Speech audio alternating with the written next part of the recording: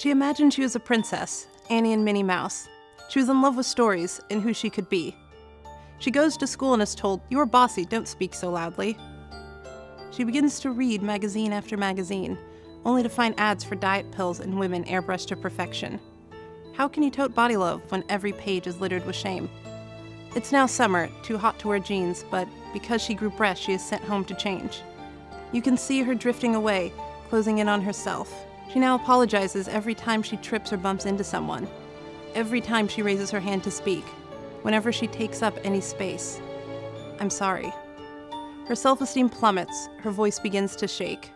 Her sense of self changes, lens shifts from whimsical magical fairy tales to body hate.